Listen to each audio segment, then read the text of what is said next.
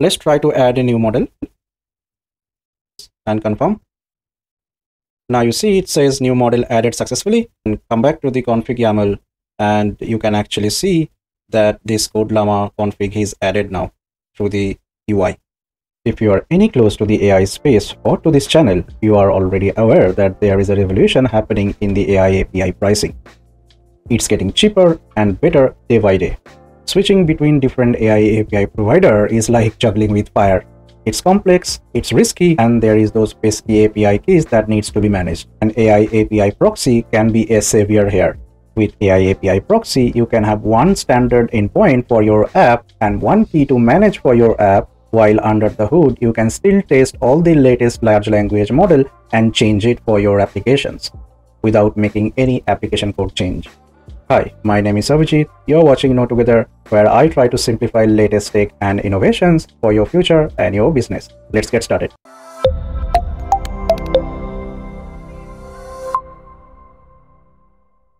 Welcome back. In this tutorial video, we'll cover primarily 4 elements. First, very briefly, we'll cover why you need an AI API proxy. Second, why LiteLLM. Third, where we'll try to do a demo by showing you how to run LiteLLM as proxy server and use different features such as load balancing, etc. And finally, fourth, where I'll show you how you can set up your own UI and you can manage the LiteLLM proxy server using the UI. Let's start.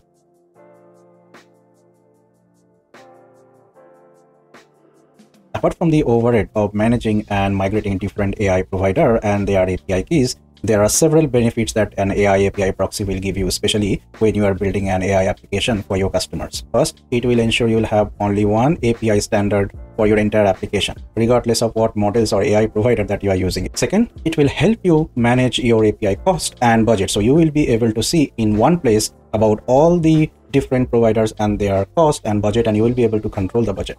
Third, load balancing. If you are building an application that uses AI API provider, you must have load balancing to ensure that if one of your provider goes down, you still have some other provider that will serve the app for your users. This is the OpenAI status page. If you see here, on 8th November around, they had like 2 hours 21 minutes of major outage.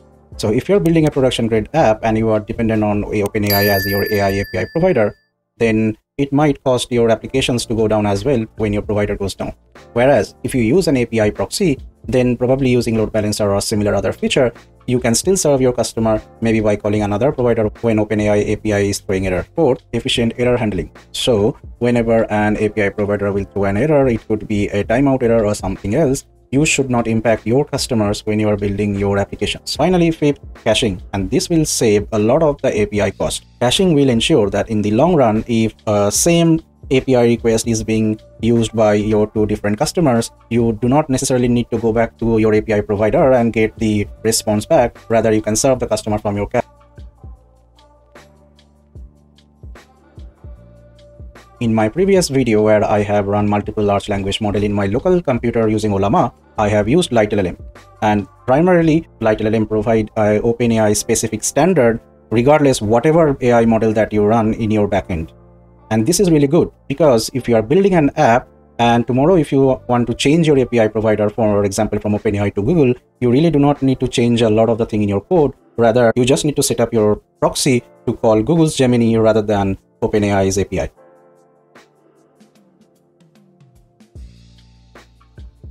To start, let's go back to my Visual Studio. Let me create a folder here called LLM Proxy UI Demo, and I'm going to go into that folder. You can create a Panda environment.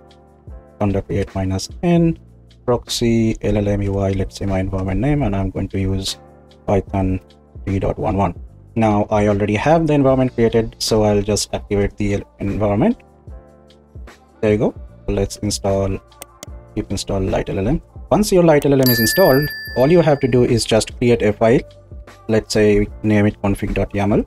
The first thing, we will set a master user key. Now this is not a mandatory step. You can still run your proxy without a master key. Now we will say LiteLLM settings. Logs will be verbose. Nothing. Again, this configuration is not mandatory. You can skip that as well. Let me actually open this file here in the editor, and then it will be easy to set up.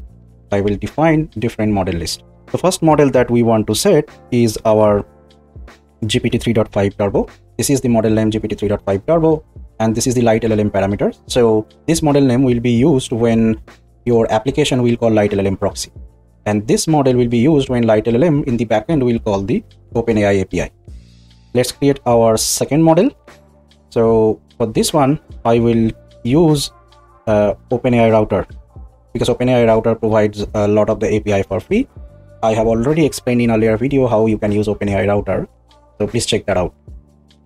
Again, I have created an API key from OpenAI router page, and then I'm using the Mistral 7 billion instruct model because that is free. So again, when my application will call the LiteLLM proxy, it will use this name. However, when LiteLLM will actually call the Open Router, it will use this model name. So now that we have set up our first two models, let's give it a test. First, let's start the LiteLLM. Okay, so our LiteLLM proxy is available on 8000 port, and let's test it out. We open my Postman, and I'm going to call chat completion, call using GPT-3.5 Turbo. We change it here, and we are seeing what LLM are you. Now you can see that it has responded. In the authorization header, I am using the API key that we have used here. So with one user API key, now we can actually call multiple LLM. Let's test with Mistral 7 billion instruct. Now if I use Mistral 7 billion instruct and ask the same question, this should give me a response from the Mistral AI. You can see that. Okay, so as a next feature, we will try to use LiteLLM as a proxy as well as load balancer. To do that, we will run Ollama in our local system. So we have specified the target model as Ollama. It's running on 11434 port. This moment, we have same model name for two different configurations, one from Ollama, another from my Open Router configurations. Yeah. So you can see it has actually called my local Ollama setup and have given me the response that it's from Mistral 7 million model. Then try to send the same request. So if you see, it has now got the response from the Open Router Mistral AI endpoint. Now that we have again retried, we can see it has now got response from Ollama Mistral. So our load balancing is working, but let's see what happens if this provider goes down, which is my local Ollama provider goes down. So I come to WSL and I say stop. So now if we go and hit the request once again, it should automatically connect Mistral AI, which is my Open Router endpoint, and serve the request. This is how your load balancing will work. So even in case of an API provider goes down, your proxy should be able to serve from another provider without making any changes in your app. Now let's go and see how you can set up the simple UI and manage all these models from the UI itself.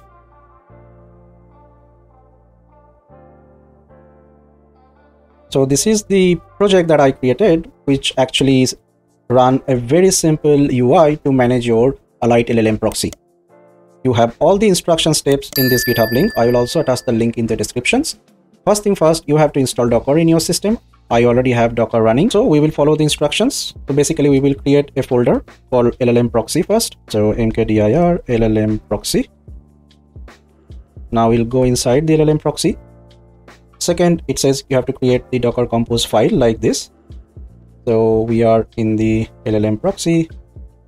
We'll create the docker-compose.yaml and just paste it. Next, it says you should run docker compose up -d. At this point, you should have docker desktop running.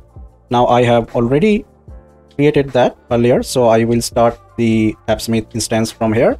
But for your instance, it will pull the image and it will start in your Docker instance. Once it's started, you should be able to access the AppSmith using this port 8081 or 8443. I'll use 8081 and connect to my AppSmith. For you also, it will take some time while it will start. So the next step is should clone this repository. So let's clone this repository here.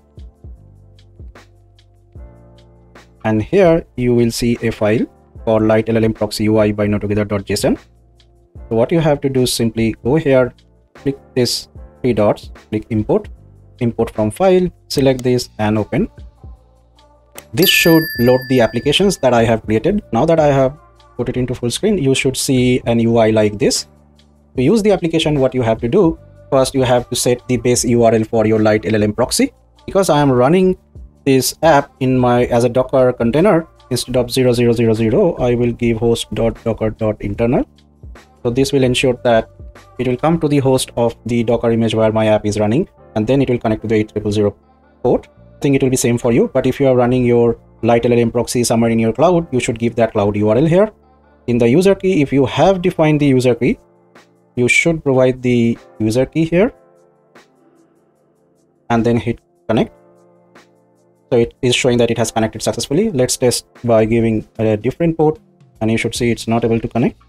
Okay, so now we are able to connect, and you will be able to see that we have these two models, one GPT 3.5 Turbo and Mistral 7 Beanstalk. So if I select this, it shows me all the config here. You can create new models. Let's try to add a new model. So we'll select add.